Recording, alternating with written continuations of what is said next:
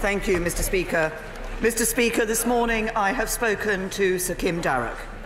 I have told him that it is a matter of great regret that he has felt it necessary to leave his position as ambassador in Washington. The whole Cabinet rightly gave its full support to Sir Kim on Tuesday. Sir Kim has given a lifetime of service to the United Kingdom, and we owe him an enormous debt of gratitude.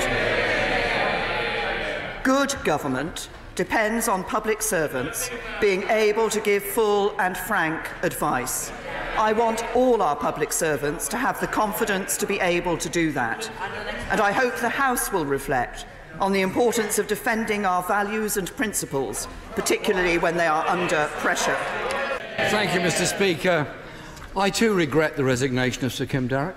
I think the comments made about him are beyond unfair and wrong. I think he's given honourable and good service, and he should be thanked for it. And I think the whole House should join together in deeply regretting the feeling that he's obviously got that he must resign at this moment.